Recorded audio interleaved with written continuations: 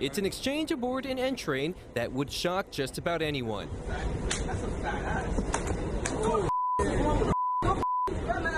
A woman fights back after being slapped on the rear end by a fellow straphanger. The subway car left stunned.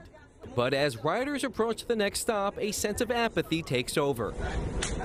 As shocking as the scene is, and in some cases not uncommon in the New York City subway, it turns out it was all staged. But I was surprised, I wanted people to, actually step in. What they're calling a social experiment was the brainchild of YouTube comedians Prince Z and Daniel Jean, who recruited help from friend Danny Deuces.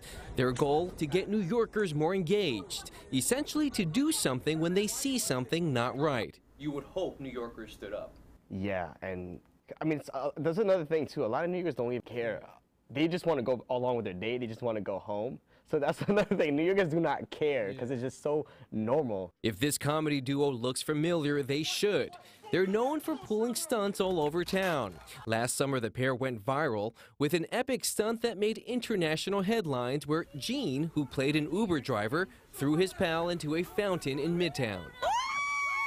I flew. And no one cared. What witnesses did do was film video of the spectacle and go about their day. A disturbing trend typical in today's culture. Oh, God. New York City. We just don't want people to get tired of us, so we don't want to water it down. So we switch it up. We'll do fighting, then we'll do a message. We want to mix up the whole content. To check out more of their videos, head over to our website, pix11.com. I'm Angie Ramos, Pix 11 News.